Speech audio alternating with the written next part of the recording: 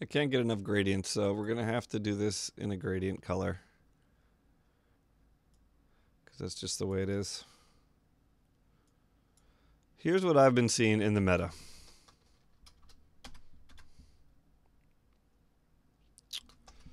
Blue, black, red, green,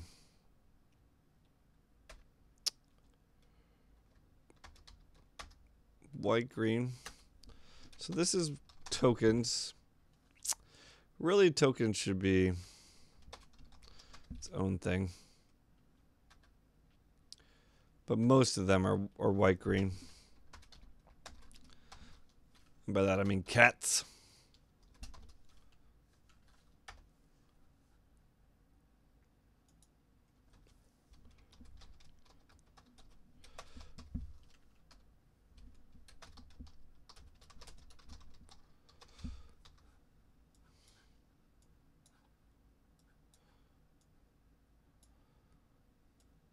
Woo! Let's just jam it right here. I guess we should put it up here.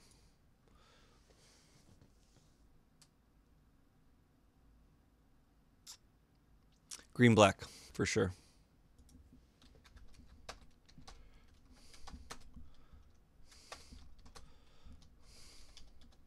We'll call it Explorer, but it's eventually going to be green, black, good stuff. I mean, I played a ton of this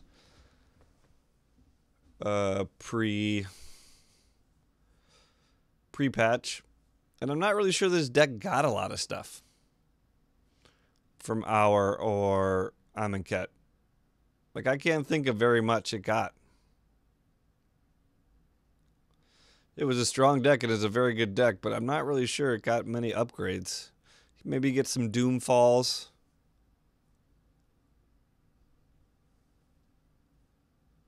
I mean, that's about it. The green was all Ricks. It's all J-Light Rangers and Merfolk. Dusk Legion Zealots, Seeker Squire, Lurking Chupacabras, Wild Growth Walkers. So what happened was, well, all right, let me make sure those are there's nothing else I want to put in here.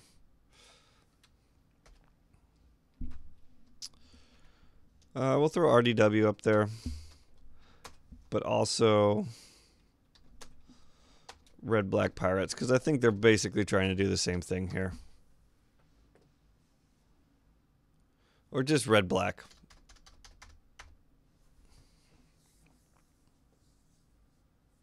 Yeah, California's on it. That's true, DMK.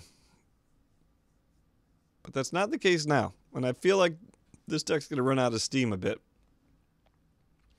Unless they just start splashing for blue. Like, I was already splashing. Well, I tried to splash for blue for Hadana's Climb. Didn't really work. But if you're just green-black splashing Scarab God, that's a thing.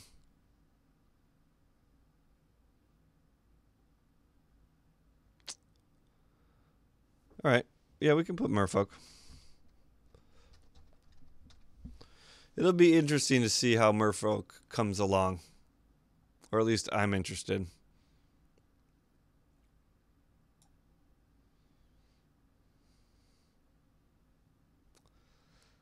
There's some fringe other stuff. Do you see that much, Vamps? I guess people are still doing this.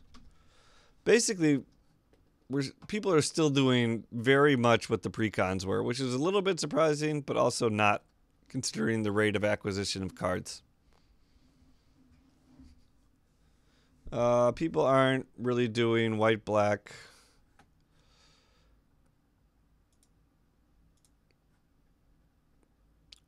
White-blue is good for...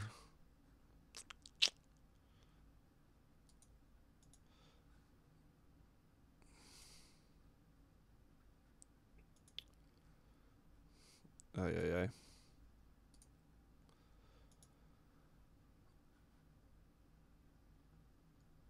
White-blue is good for control and approach, but most people are not going for approach.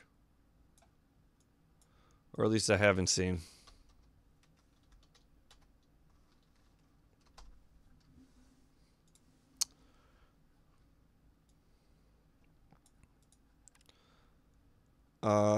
Vamps are there.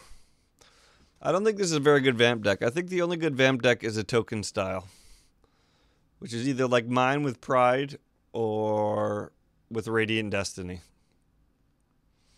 Either way, I think you have to be tokens. You have to be playing like 4 Call to the Feast and 4 Queen's Commissions. I'm not in love with Queen's Commission, so maybe only 3.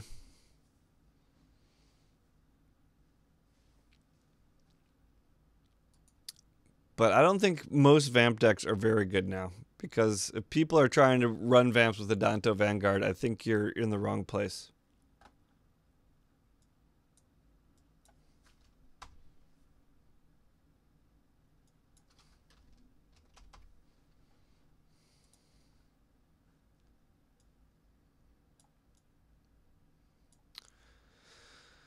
Can we make this look any better?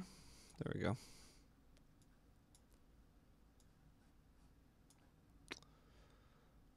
So I ran a bunch of vamps on Saturday. I pretty much only ran vamps, the Pride vamps on Saturday.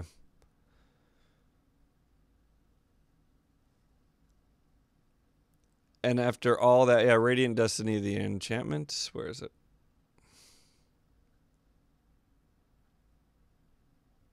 It's not even in this deck. I guess it's in the cat deck. They give us 1 Radiant Destiny. It must be in the cat deck.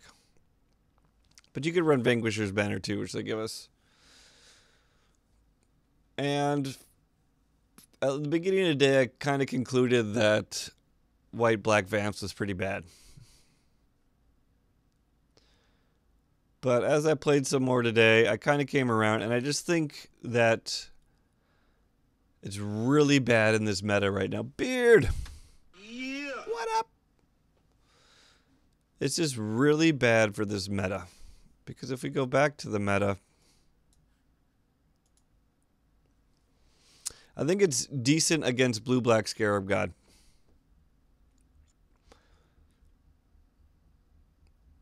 Right now, I think it's better than red-green dinos. No, wait. It's worse than red-green dinos, but better than red-green monsters. So I feel like as people progress towards red-green monsters, it's actually going to get stronger. Because right now, too many people are playing Raging Swordtooth. And at least for the Pride of Conquerors version, that's bad. Because our stuff doesn't get pumped up till when we pump it up. So the Radiant Ascension version is stronger against dinos. Plus, everyone was given 2 Forerunners. Like, that's the problem. Is the cards that people were given are really bad. We were given 2 Forerunners. We were given 2 Fiery Cannonades. And both those are super bad for small token decks. I can't find it right now. Here's the Radiant Destiny.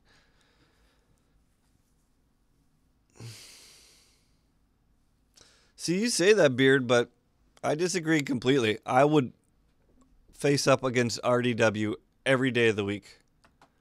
So maybe you're talking about a different deck, but that's my best matchup. Easily. Easily.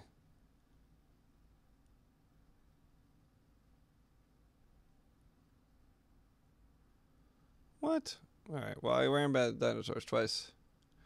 A lot of people's dinos are bad. And that's actually what makes the vamps worse, because they're playing a lot of this enraged stuff. Needletooth Raptor is just super hot. I have to find this vamp deck. Sun Empire. I've gone over it a million times. Right, okay.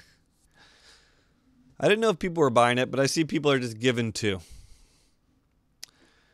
And people are jamming this card.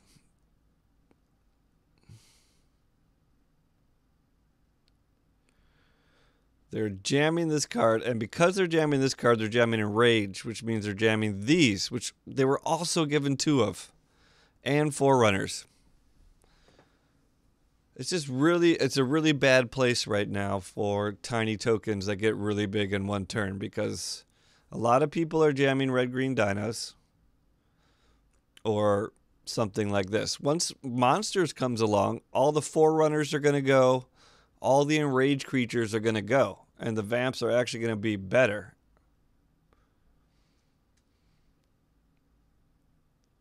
And that's true for red deck wins. Also, the white-green cat matchup for vamps is really bad because they're kind of doing the same thing. I'm not going to say they do it better. They do it a little different. And I don't think the matchup's very good. I'd say it's either 50-50 or more in favor of white-green cats or even tokens. The frilled Death Spitter hits the opponent for 2. The Needletooth Raptor hits a creature for 5.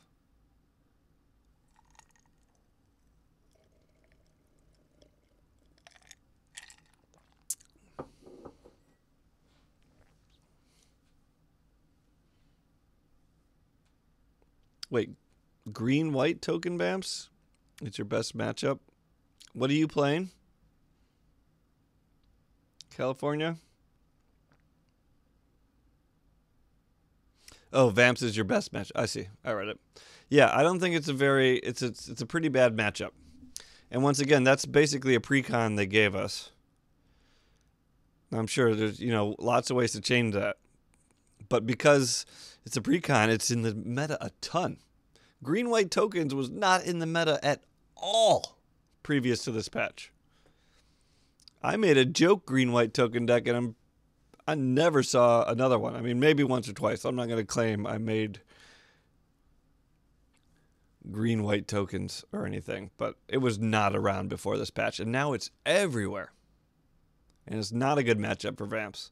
So green-red dinos isn't a good matchup, and white-green tokens isn't a good matchup. Blue-black Scarab God, I think, is fine. Green-black Explorer is okay.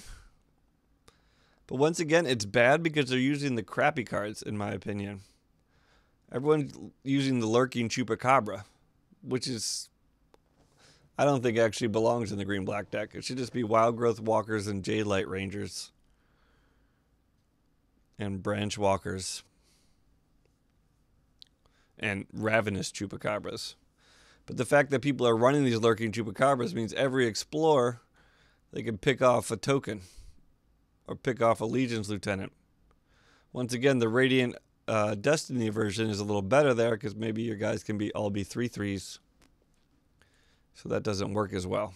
But in my Pride version, it's terrible. Red deck wins and red-black Pirates I'm not too worried about. I feel like those are my best matchups. And that's why that deck is even 5-0ing and in the Pro Tour is because red deck wins is like, 20 to 30% of the meta. And if you have a good matchup against 20 to 30% of the meta, then you're going to be in a good spot. And Merfolk is there, but the decks are just so much worse than we were used to a week ago.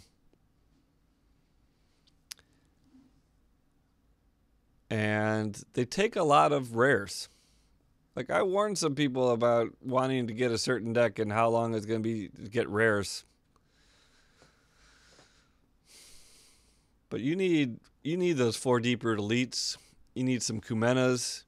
You might not think you need Seafloor Oracle, but that's a good card.